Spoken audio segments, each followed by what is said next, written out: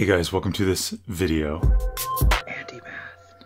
Find the derivative of f of x equals 4. So f of x equals 4 is a horizontal line at y equals 4. First, we know the derivative is the slope, and the slope of this line everywhere is 0. Therefore, the derivative, f prime of x, equals 0.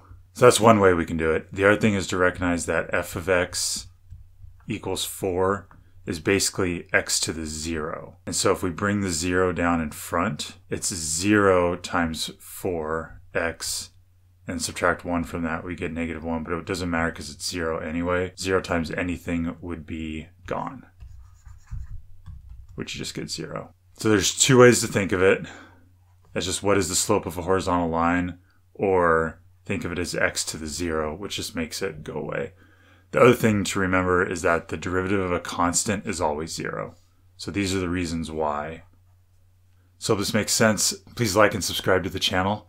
Check out andymath.com for more videos and study guides. I have a link down below in the comments, and I'll talk to you guys soon. Bye.